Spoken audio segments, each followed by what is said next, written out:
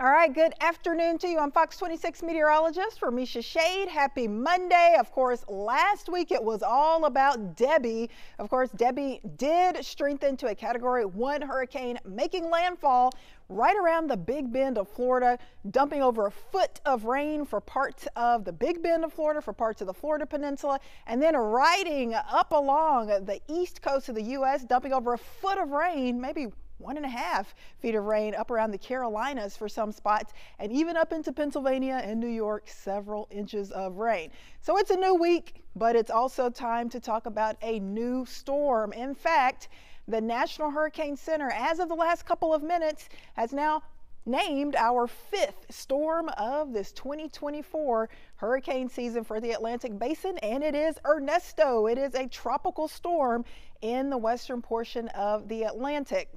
So to review, we've had 5 named storms so far this season. Alberto, which was a tropical storm that made landfall along the Mexican Gulf Coast.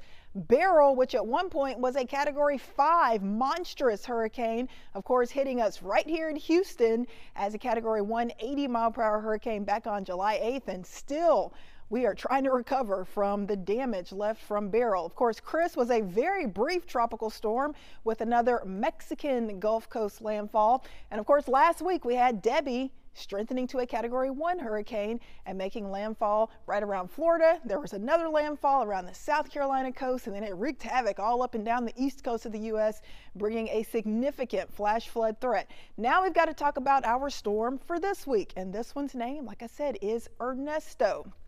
But before we get to Ernesto, let's look at our first 4 named storms. And unfortunately, they were all Gulf Coast landfalls. So we've been kind of unlucky right around the Gulf Coast of the U.S., the Mexican Gulf Coast. Of course, Hurricane Beryl, Hurricane Debbie making landfall along the U.S. Gulf Coast, and Tropical Storm Alberto, Tropical Storm Chris making landfall along the Mexican Gulf Coast. So we hope to keep the rest of these storms, the rest of the season, out of the Gulf Coast, and it looks like we may be fortunate on this next storm, Ernesto. It looks like it might stay away, but we're still monitoring it closely.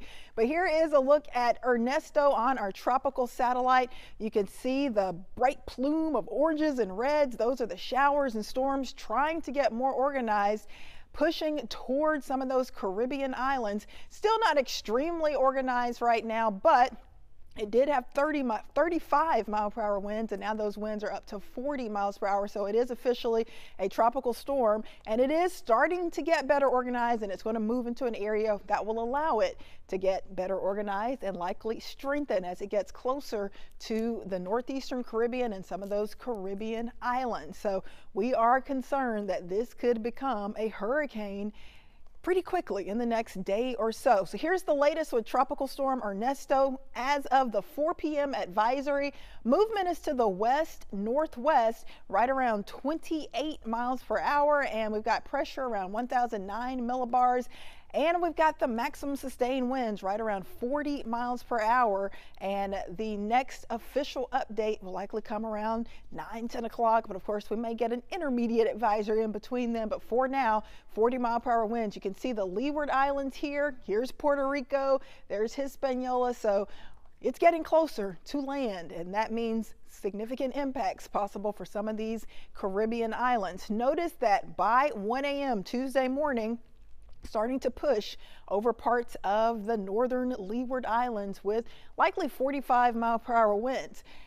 Look what happens though by late Tuesday night, early Wednesday morning. This is 1 a.m. Wednesday. It blows up to a 60 mile per hour tropical storm as it is rolling right over the eastern portion of Puerto Rico, getting very close to San Juan, Puerto Rico. So not quite hurricane status as it pushes over Puerto Rico, but it will be very close. So heavy rain, strong, gusty, possibly damaging wind possible for some of Puerto Rico.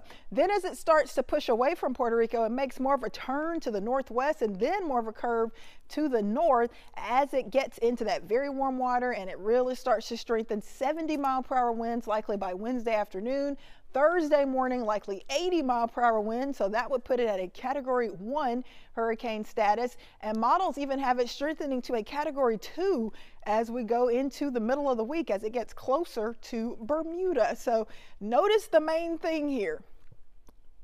It is going to be a very strong tropical storm, likely a Category 2 hurricane, but it does stay away from the east coast of the U.S., so that is certainly some good news. So we're not expecting it to push into the Gulf of Mexico. We're not expecting it to get extremely close to the east coast of the U.S. That was hammered last week by what was left of Debbie with all of that heavy rain. Instead, it is going to move to the north and east. It's going to take that turn and likely stay away from the U.S. So that is certainly some good news for the U.S.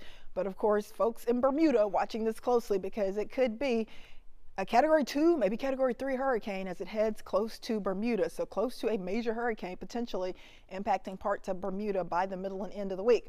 All right, here is our exclusive Fox model futurecast showing the Ernesto likely wrapping up, getting tighter, getting more organized, and notice it is getting close to the northern Leeward Islands as we go into the next 24 hours, rolling right over parts of Puerto Rico by Wednesday morning. This is right around 10 a.m. Wednesday morning, pushing right over Puerto Rico with heavy rain, strong wind, of course, those dangerous rip currents, storm surge.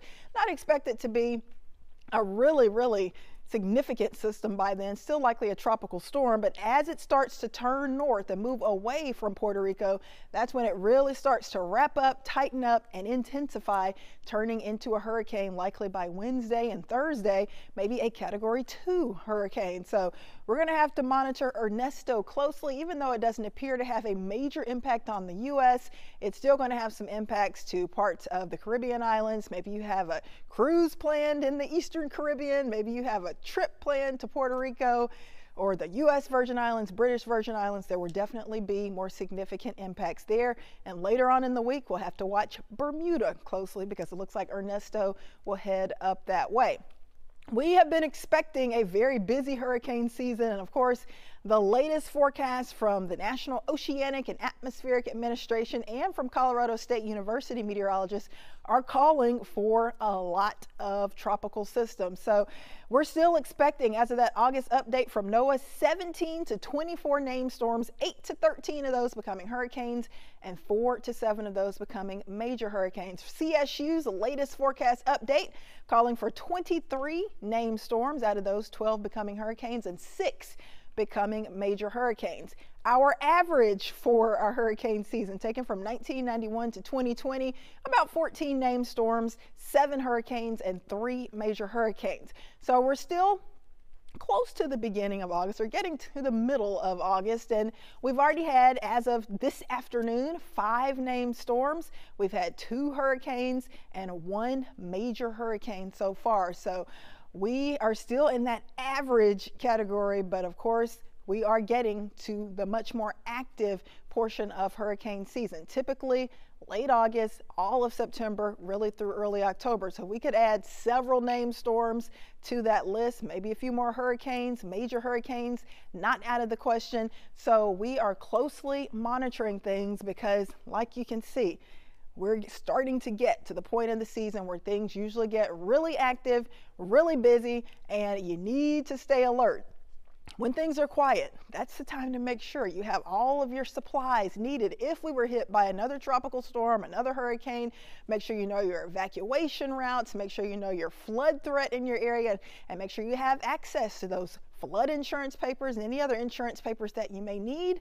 And make sure they're in a safe spot. If you do get flooded, you don't want them to wash away. So just go over those things and just make sure that you are prepared. But of course, nothing is going on or heading towards Houston now, but we've still got a long ways to go for the rest of this hurricane season.